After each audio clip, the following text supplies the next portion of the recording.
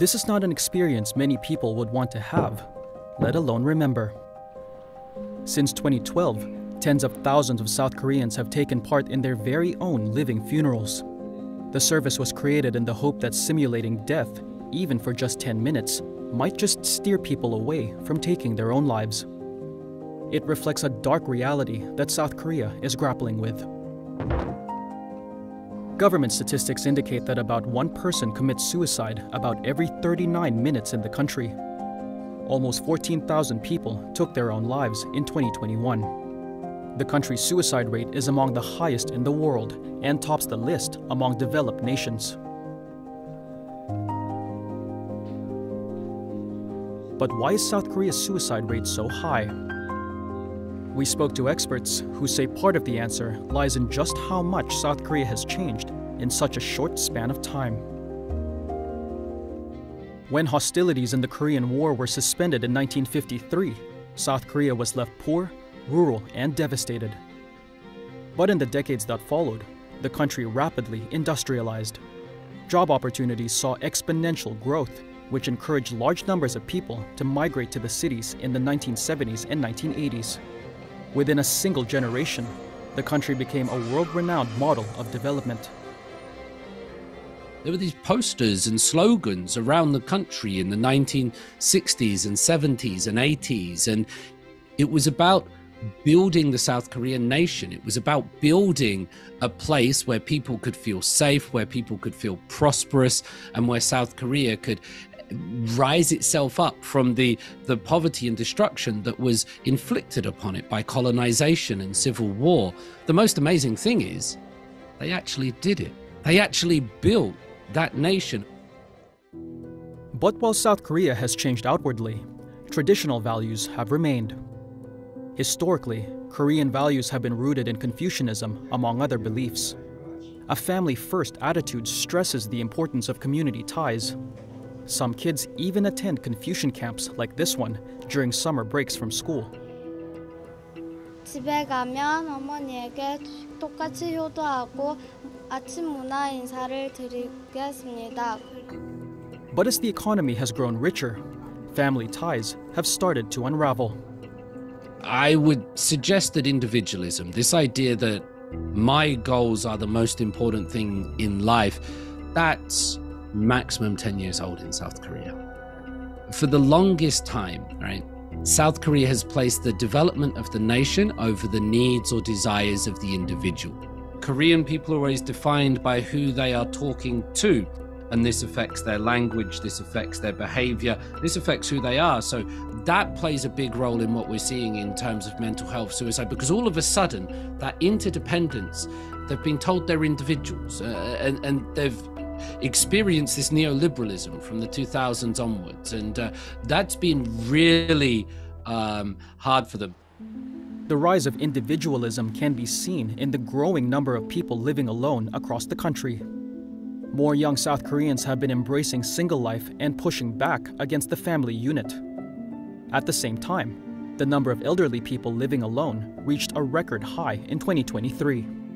Experts have linked isolation with higher instances of depression, commonly tied to suicide. In South Korea, suicide tends to increase proportionally with age. An estimated 29 out of every 100,000 people in their 40s and 50s killed themselves in 2022. But among people in their 80s, the rate was more than double. 현대 가족은 핵가족화되어 있고 개인 중심의 가족의 구조로 바뀌어가고 있는데, 중요한 건 우리 한 사람 한 사람 가족원들은 가족에 대한 생각이 과거와 그렇게 크지 않은 거죠. 전통적으로는 장남이 부모님들을 이제 모시는 게 일반적이었지만 지금은 이제 그러한 관습이 굉장히 많이 옅어졌어요. 약해졌습니다. 노인분들이 실제로 자녀들이 나를 부양하지 못하는 부분에 대해서는 충분히 이해를 하지만 심리적으로 고립감을 느끼거나 고독감을 느끼는 거는 사실이거든요. The government has been trying to combat a widespread epidemic of lonely deaths as society rapidly ages. The proportion of elderly in the overall population is expected to reach 40% by 2050. On top of that, many older people live in poverty. In 2022, More than 40% of South Korea's senior citizens were found to be living under the poverty line. One reason for this is that the elderly are traditionally taken care of by their families. Until recently, that is. They don't think about pension. We don't spend a lot of money in social welfare. So in terms of pension, like, the older people, they didn't have that. So instead of saving money for themselves, a lot of parents invest everything onto their children. They spend all their money. Their children's happiness is my happiness. So they don't really take care of themselves. So when they are really, older and aging and weak, they don't have money to support themselves. 가족 간의 관계가 지금 과거에는 서로 보완하고 서로 케어하는 거에 집중이 됐다면 지금은 현실적으로 케어가 굉장히 어려운 상황에서 상호 간의 죄책감을 느끼거나 부담을 느끼는 경우가 훨씬 많다라고 하는 것입니다. 그것이 노인들로 하여금 죄책감, 고립감, 고독감 이런 여러 가지 감정들을 갖게 되면서 자살에 대한 생각이나 또는 시도로 이어지는 경우들이 많다고 볼 수 있습니다. But what about South Korea's younger population? In a country well known for being hyper-competitive, young workers are feeling the pressure. Almost 1 in 5 South Koreans worked over 50 hours a week in 2021, according to the Organization for Economic Cooperation and Development. Some workers have turned to nap cafes like this just to get a few extra winks of sleep in. That's because for many, it is customary to work long hours into the night. There's a lot of competition because it's a small country, population is high. How can you succeed? You really need to compete with each other. The Korean success story is about effort. It's about getting on that grind and putting to it. And that's how it's become an economic and cultural powerhouse around the world. Some experts say the customs developed out of worry about economic stability.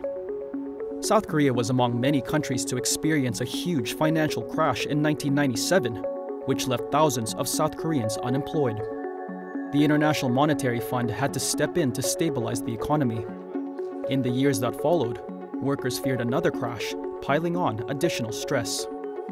But even when facing immense pressure to succeed, for most South Koreans, the idea of talking about the related stress is a whole other issue. In Korean culture, people don't go to see a therapist when they have a mental health issue. So they go to a church, pray, or talk to their pastor, and talk to their friends. Or you have to keep everything inside of you, right? Because you don't share those kind of things, because that's a sign of weaknesses. In high-profile cases, local media don't mention the term suicide, instead referring to such deaths using the euphemism extreme choice. Politicians and celebrities alike have made these extreme choices at an alarming rate. Former President Roh Moo-hyun jumped from a cliff after details of a scandalous affair were made public. K-pop fans battled through a wave of tragedy when popular artists in their 20s were found dead in their homes, including SHINee's Jonghyun, Astro's Moonbin, Sully, and Kara's Guhara. Since 2011, suicide has been the leading cause of death among South Korean adolescents. About 12 in every 100,000 people between the ages of 10 and 24 killed themselves in 2021. Experts say the country's intense education system plays a factor. Children are under intense pressure to get the grades needed to secure a spot in a good university and land a stable, well-paid job later on. Some parents even put their children through Marine-style boot camps like this one to toughen them up. A 2017 study by the Korean Institute of Childcare and Education said 36% of 2-year-olds were already receiving a private education. That goes up to more than 4 out of every 5 children when they reach the age of 5. They will leave the house at around 8:30 in the morning and head off to school. They might come back around 2 or 3 in the afternoon, but then they will have hagwons, they will have these academies and institutes, and it's not uncommon, it's actually very normal for a student to go to a piano academy, then to go to maybe a hapkido or taekwondo one, to have a science one, to have a math one, to have an English lesson. They will have all of this extracurricular academic work to do. And then when they get home, that's when they have to start their homework. That's when they also have private tutoring at home, and they'll have all of these lessons that they have to complete. Students aren't the only ones expected to conform to the demands of South Korea's school system.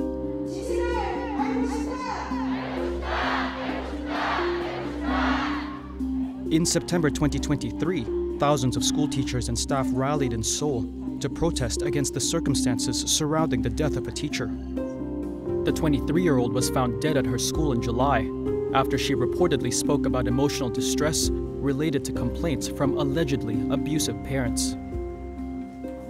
대한민국 국민 누구라면 다 마음이 아플 거예요. 공격 현장에서 어떻게 이런 일이 일어날 수가 있어요?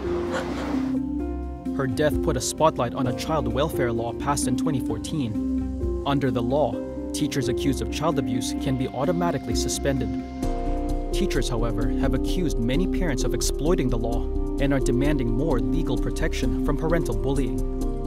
The Korean Teachers and Education Workers Union surveyed more than 6,000 respondents.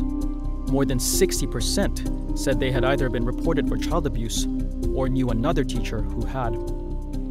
Korean families, they've shrunk, incredibly, and they have the lowest fertility rate in the world, I believe.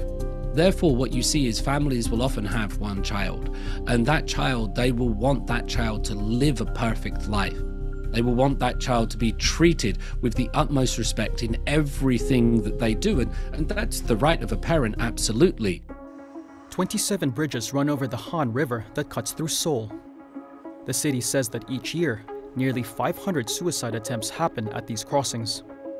One span in particular, the Mapo Bridge, is even known by locals as the Bridge of Death. Since 2015, authorities have tried using CCTV cameras, guards, and even artificial intelligence to deter people from ending their own lives here. Policy changes are also in play. In April 2023, South Korea announced a plan aimed at reducing the suicide rate by 30% by 2027. The 5-year plan includes more frequent mental health examinations, better counseling services, as well as improved care for those who have attempted suicide. However, experts say society at large also needs to play its part in creating a far more supportive culture for any meaningful change.